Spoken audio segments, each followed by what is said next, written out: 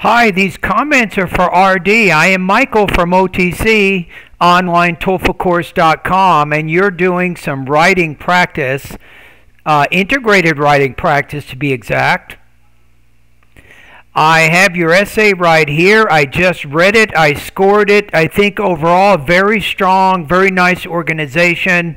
I like how you have your introduction. You kind of show the main point of the reading and the listening passage. I think each paragraph you have reading point 1, listening point 1, reading point 2, listening point 2, reading point 3, listening point 3. So I think the only issue you might have, you do have a few grammatical issues, right? So let's just take a look at one of your paragraphs here to illustrate some inconsistent kind of facility with language. So the first point of the discussion revolves around the technology needed to create the burning mirror. The passage argues that it was not possible back then for such a device to be made because, I'm going to put because of. You're using this as a preposition.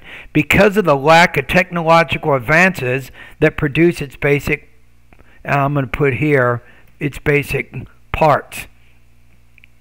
So because is a subordinating conjunction which needs a subject and a verb.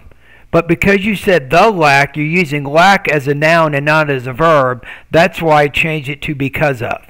However, the lecturer mentions that the experiment proves that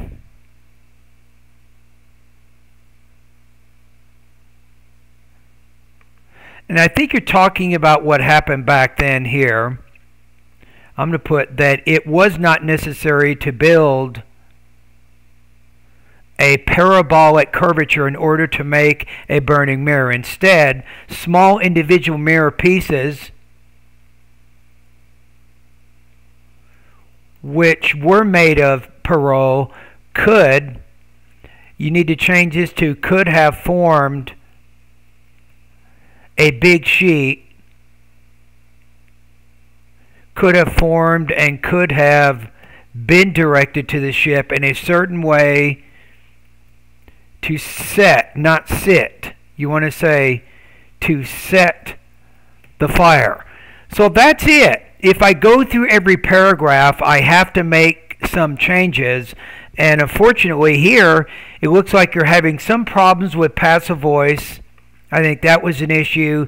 Some problems with your verb tenses a little bit, and problems with word choice. So you have to be careful about some of these issues in your writing.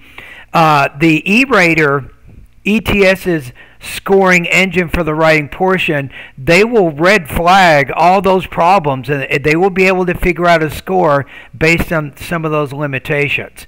And of course, the human rater is also going to read your essay.